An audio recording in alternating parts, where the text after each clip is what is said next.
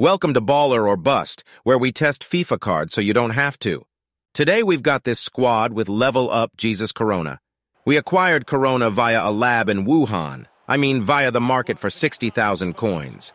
I used a Hunter Chem style, which gave him max pace and made him explosive.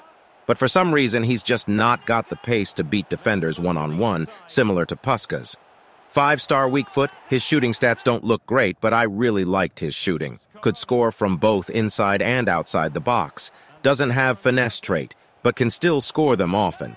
Passing was much better than his stats show. He played a lot of great balls and super quick interplay. U7 by code ZAID 6% off. His dribbling, well, he's also got 5-star skills and great agility and balance, so they do feel smooth.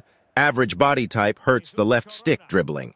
He's actually got some defensive ability. If you want to get crazy, he could play right mid or right wing back in a 3 or 5 back with a shadow on him.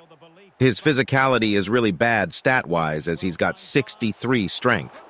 Overall, I actually like this card, but it's a different kind of play style. He's very timid and is more of a creator as opposed to a through-ball merchant. Can play a lot of positions. I liked him at central cam. A good cheap option for La Liga, but won't replace any high-tier players, obviously.